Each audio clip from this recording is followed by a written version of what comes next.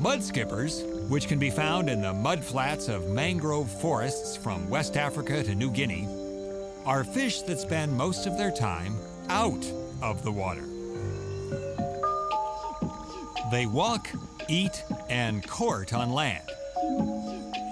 They're the only fish to do all this on land instead of in the big drink.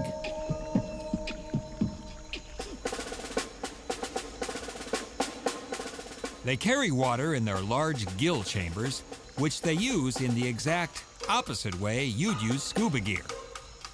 You carry air to breathe in the water, they carry water to breathe in the air. Since their eyes stick out on top of their heads, they act kind of like a periscope on a submarine. They have an amazing field of vision, made even greater because the eyes can act independently of each other.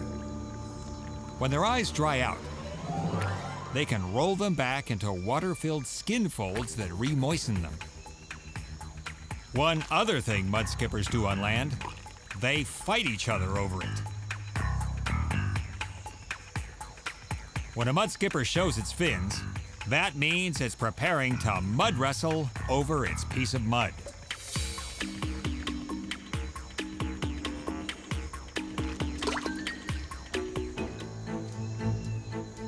Here comes a predator, a monitor lizard.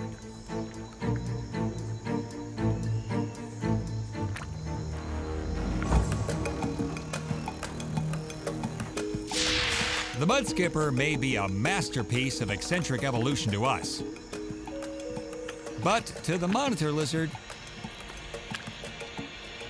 it's just a relatively nimble snack.